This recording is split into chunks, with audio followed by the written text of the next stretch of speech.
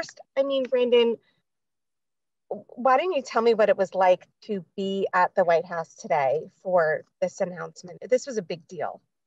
Yeah, well, first of all, it's important to note how nervous I was to pick a suit color because I've never been to the White House before. So all of the usual things run through your mind. But in truth, when I woke up this morning, I thought about the last 5 years.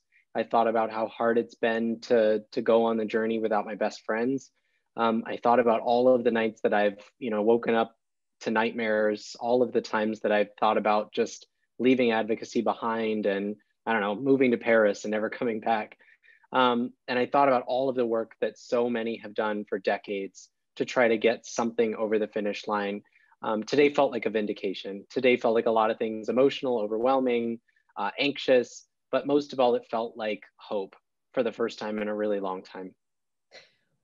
Especially that moment, I imagine, when the president says your name.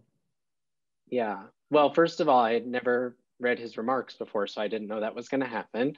So I can tell you that, yeah, the president naming you from the podium in the Rose Garden is sort of a surreal moment. And also unscripted, the president and the vice president invited a group of us inside to have a quick meeting in the Oval Office to talk about, in a more intimate setting, what does this mean and what's next? And it's just really powerful to have leaders in the highest levels of government not just talking about change, not just preaching about what they're going to do for the media coverage, right? But actually having real moments of dialogue with people who are directly impacted. Felt really nice.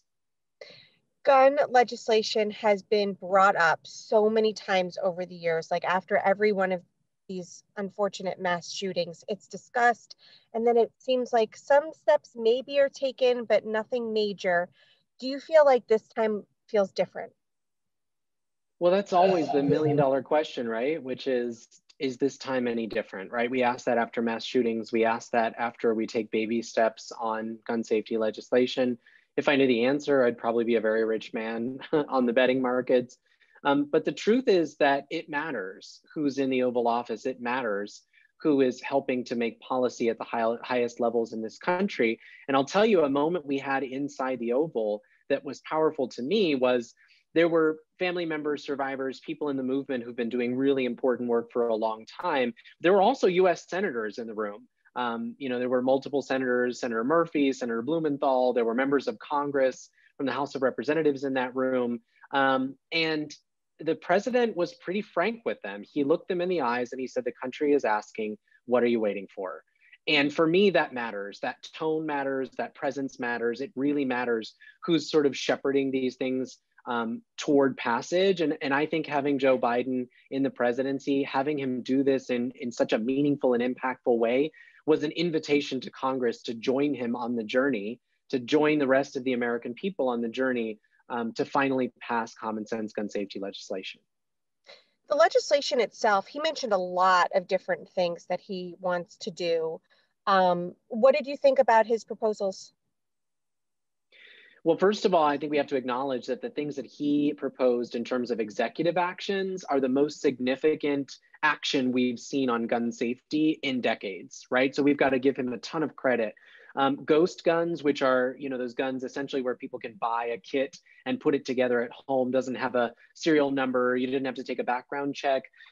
Ghost guns are a clear and imminent danger in our society today. And so his willingness to tackle that head on, the Attorney General's forceful statement about how they're going to treat ghost guns the same as other firearms, those are really big deals. The $1 billion investment in community violence prevention programs, that's a really big deal. $1 billion is not a small number, especially when you're talking about it going to community-led organizations that have never seen that kind of cash infusion before. So I think these things are huge. I think they're going to make an incredible difference. But again, I think that the thing that wasn't maybe spoken out loud, but maybe the most important part of today's Rose Garden moment was the invitation to Congress to be as bold as the president, to be as bold as the administration. He was inviting members of Congress to let go of all of their trials and tribulations trying to get these things across the line before and to do whatever it takes to pass gun safety reform.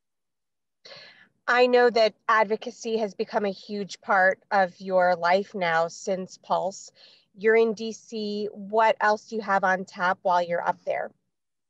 Well, I've got a couple more media pieces. I'll be joining Joy Reid on MSNBC tonight, and we'll get to dive a little deeper. I've been sort of furiously texting her about, oh my gosh, I never expected to be standing in the Oval Office with the president and vice president of the United States, but here I am.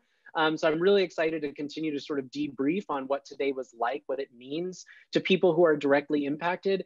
And, I made a promise to Joe Biden in the Oval Office in front of that desk where so many decisions are made. And I said, I will be right here when you sign legislation into law, when it finally passes both chambers of Congress. And he said, I'll expect to see you then. So I'm looking forward to this being just the first of many trips to Washington, D.C. Amazing. Thank you so much for your time, for squeezing us in amidst your DC Absolutely. craziness. Oh, thank you so much for reaching out. I'm honored to be here and happy to connect with folks back home.